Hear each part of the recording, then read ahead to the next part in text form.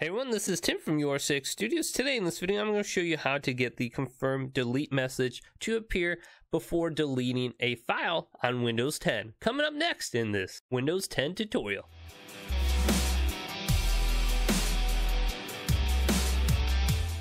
Now, if you're going through the setting options on Windows 10, you may have a hard time finding this setting option.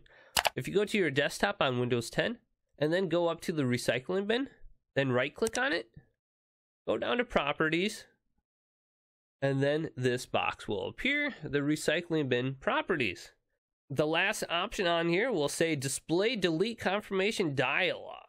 Let's go ahead and select this box right here, go to apply.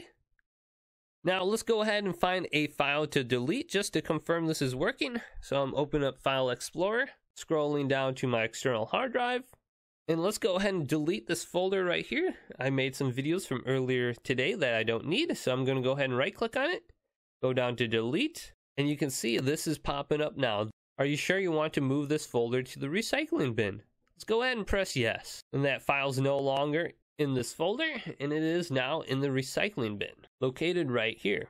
So it's very easy to get the confirm delete option to appear once again on Windows 10. If this Windows 10 tutorial did indeed help you out, go ahead and leave this video a thumbs up and subscribe to my channel down below. And check out some of the other amazing videos coming up next on YourSixGaming.